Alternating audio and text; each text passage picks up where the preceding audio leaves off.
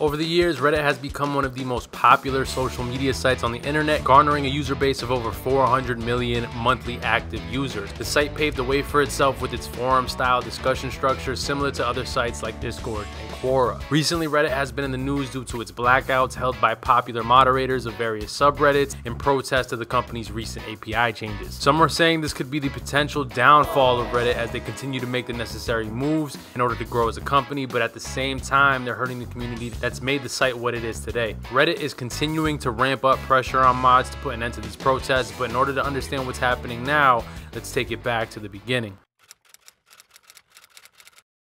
The inception of Reddit all began in 2005 with college roommates Steve Huffman, also known as Spez, and Alexis Ohanian, who were both students at the University of Virginia. Huffman was a computer science student and Ohanian studied history and business. The two were a part of a startup accelerator called Y Combinator, which was essentially a cohort-based program where students could come up with ideas for startups. These accelerators were pretty difficult to get into as the acceptance rates were typically between 1% and 3%.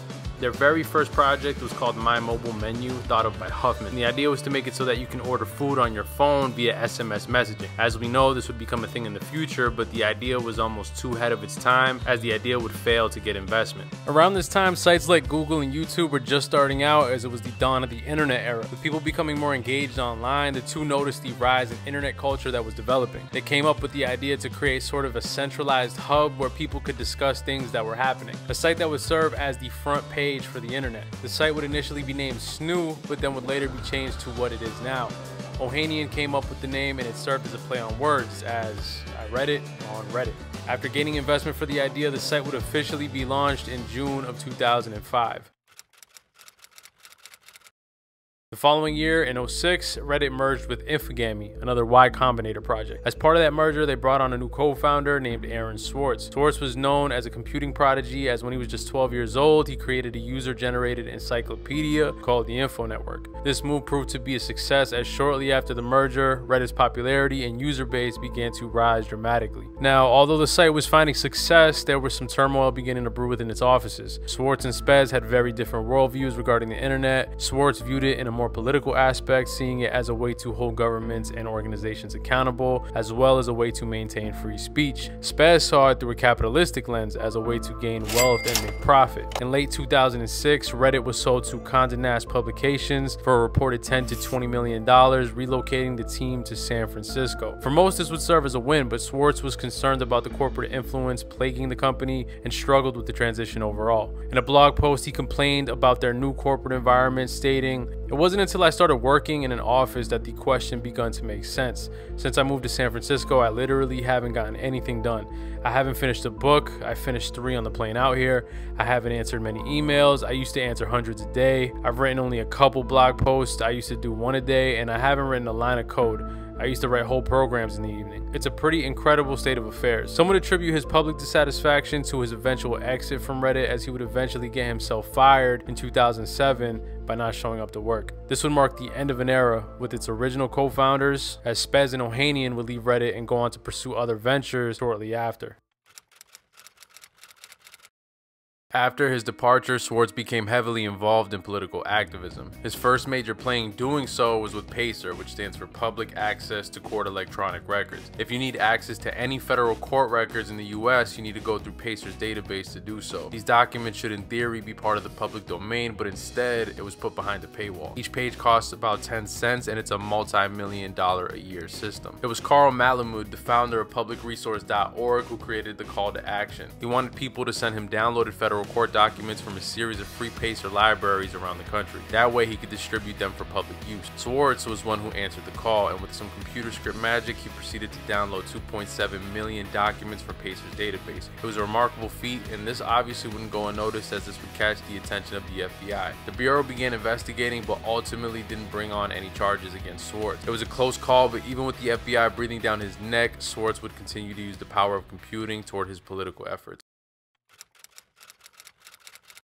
In late 2010, Swartz would go on to the digital repository JSTOR to download a large number of academic journals through MIT's computer network. He purchased an Acer laptop, and like a scene out of a movie, he went down to an unlocked supply closet located in the basement of one of the buildings, plugged in his PC, and left it there with an external hard drive downloading the files. Unknown to Swartz, his laptop would be found by authorities. Rather than confiscating his equipment, they installed a surveillance camera in the closet to see who was responsible. And days later, they caught him on camera. The police would do a stakeout, and while he was riding his bike from MIT, police showed up to arrest him. Months went by, and on July 14th, 2011, federal prosecutors would indict Swartz on 4 felony counts. It was clearly a dark time for the young 24-year-old, and although facing these severe charges, he didn't stay silent. He continued to make television appearances and focused his efforts towards a bill you may remember moving through Congress at the time titled SOPA, the Stop Online Piracy Act. Activists saw the bill as an enormous overreach and a threat to a free and open internet. Swartz would organize a petition online, and after receiving thousands of signatures as well as hundreds of sites going black, SOPA ultimately did not get passed. It was a monumental win and one of the greatest displays of organized protest online that we've ever seen. Although this was an incredible accomplishment, things were still looking very grim for Swartz as his case loomed. Almost a year later from the original indictment, on September 12, 2012, federal prosecutors filed a superseding indictment against Swartz, adding 9 felony counts to his case. His legal defense was costing him upwards of $1 million.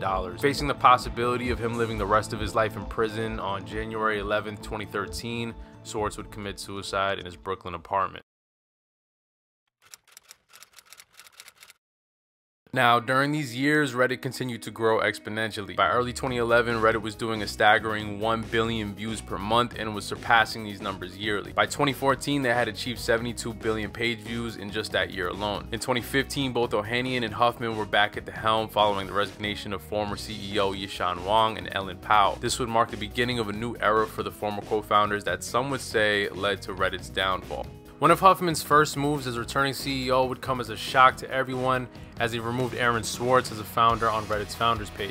Then in the following year, in 2016, he was caught altering user comments that were critical of him in the r/Donald subreddit, admitting to it by saying, "Our community team is pretty pissed at me, so I most assuredly won't do this again." It was around this time where Reddit censorship was picking up significantly, as political posts were being banned and big-time Reddit mods were censoring anything that didn't agree with the status quo. Most of the major subreddits at the time were controlled by only a handful of moderators, giving them an immense amount of power and influence. And to top it all off, in 2019, Reddit received a $150 million investment from Tencent, the Chinese tech giant behind WeChat and League of Legends. As we know, China strictly censors all online use within the country as it aims to keep internet users from opposing the government. Companies like Spotify, Epic Games, and Snapchat have all received investments from Tencent, but users still feared the potential censorship that would inevitably come. Fast forward to 2023, originally scheduled for June 12th to the 14th, thousands of subreddits plan to protest by turning their subreddits private due to recent API changes brought on by Huffman.